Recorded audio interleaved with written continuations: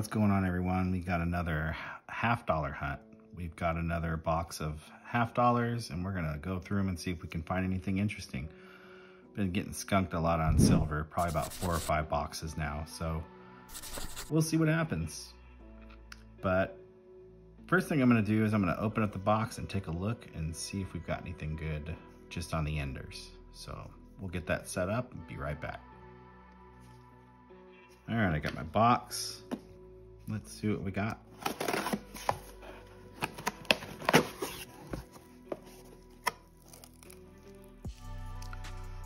All right, definitely circulated, which is good.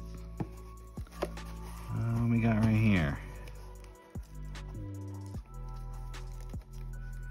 1973.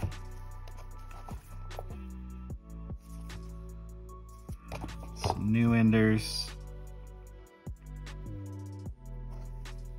I'm not seeing anything that's jumping out at me.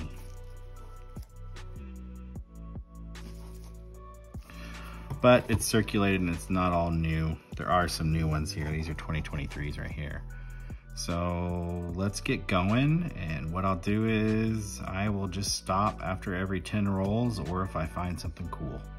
So hopefully we got some silver in here, but we'll see what happens. All right, here we go. Roll number 1. They're packed very tight.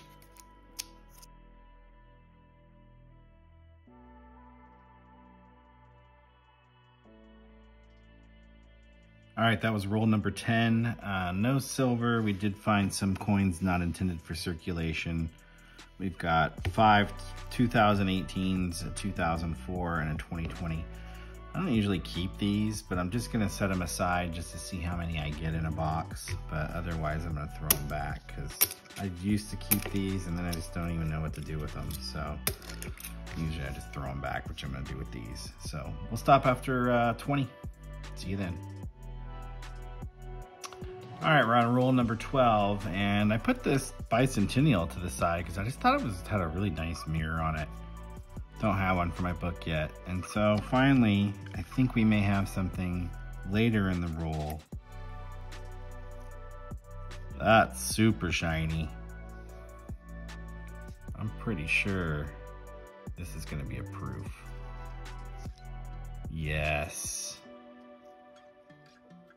A bicentennial proof. That's awesome. It's a little beat up.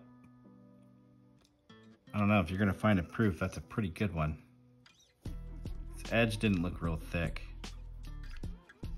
but how about that? We'll take it. Really excited about that. It's going in my book for sure. Anything else in this one?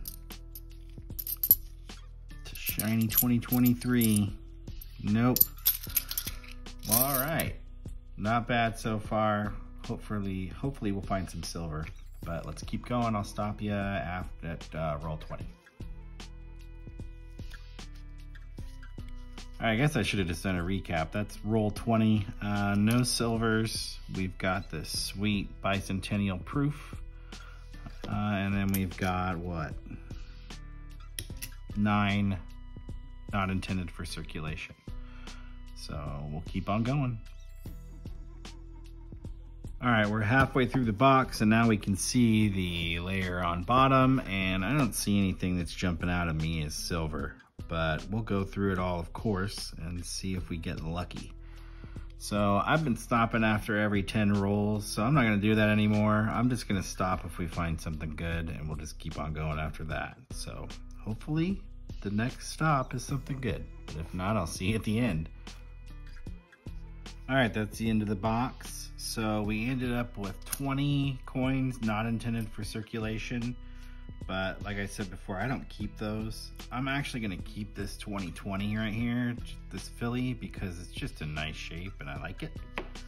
So I don't have that one yet for my book, but all the rest of these not intended for circulation, we're just gonna toss them back in to circulation. So what do we get? We got a really nice bicentennial proof.